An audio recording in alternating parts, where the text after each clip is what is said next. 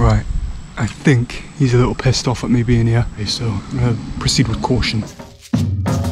This adventure, I'm taking you to the United States, more specifically South Florida, home to the American alligator and the rare and elusive American crocodile. I started going outside and just picking up whatever animal I could. That is a very good way to earn a Darwin Award, which I was not trying to do. That's my friend Zach Cole, wildlife biologist and filmmaker who has an awesome YouTube channel linked in the description.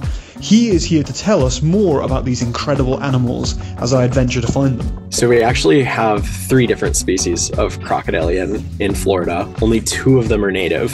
The one that we're most known for is the American alligator. Let's start with the American alligator, the most common crocodilian in the United States. These animals have a wide range, living in Texas, the Carolinas, all the way down to South Florida, where the bulk of them can be found in the American Everglades, one of the most beautiful places, in my opinion, in the whole country. I love this place. This is amazing. I love the Everglades. I love this kind of environment. I love these animals. I love these crazy places. It's amazing fun. Like all crocodilians, they have a humble beginning, hatching out of an egg and weighing mere grams on birth, and being food for almost everything in their ecosystem. However, it doesn't take them long to evolve into the role of apex predator, where they start to hunt all those who used to hunt them. Their main source of food is fish and reptiles, but they'll also start to hunt big game such as deer, invasive wild boar, and even invasive Burmese pythons, which challenge them for the role of apex predator.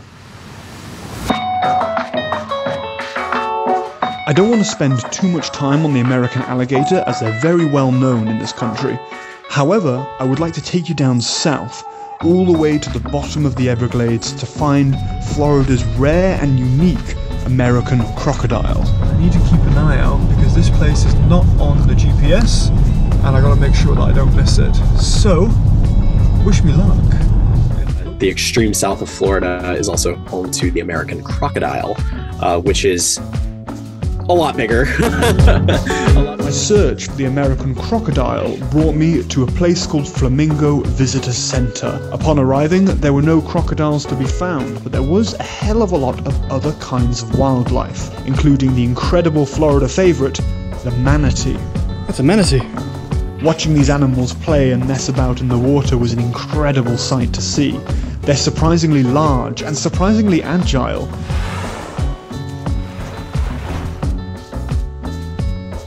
But shortly enough, I saw a glimpse of the animal I drove all this way to see. I saw a crocodile. It was incredible to see one of these animals up close. But call me ungrateful, the light was terrible and it affected the shot negatively. This is such a photographer's problem. He's right in the sunlight. Gorgeous crocodile, and I can't get a good image of him. Damn. As the morning progressed, I saw not just one, but several crocodiles in the port's waters. There's a crocodile. Right there. Alligators and crocodiles are known for being extremely dangerous. So I asked a question to Zach. How can people who live close to these animals stay safe? In Florida, at least, the assumption always is if there's a body of water, there is an alligator in it.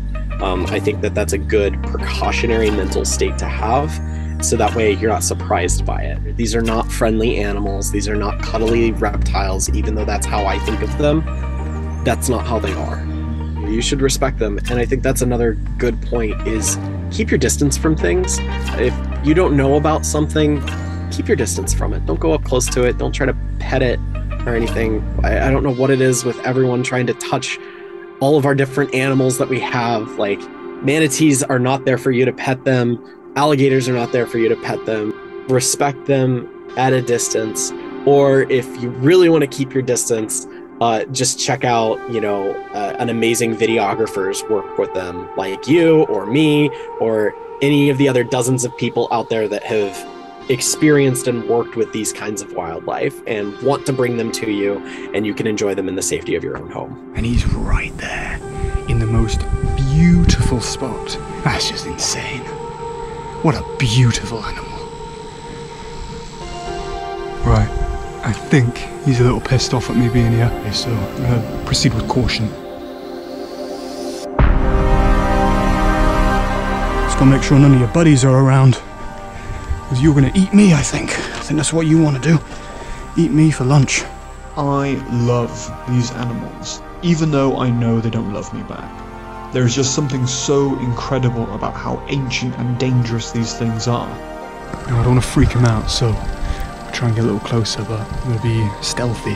For some reason, the fact that these things can kill me makes them even more interesting to me, and even more eager to see them in the wild with my own 2 eyes. So I look at an alligator and I see something really cool and something to recognize and almost be revered. I love chasing them, and I hope to work with these animals for more years to come. Ah, I just missed him.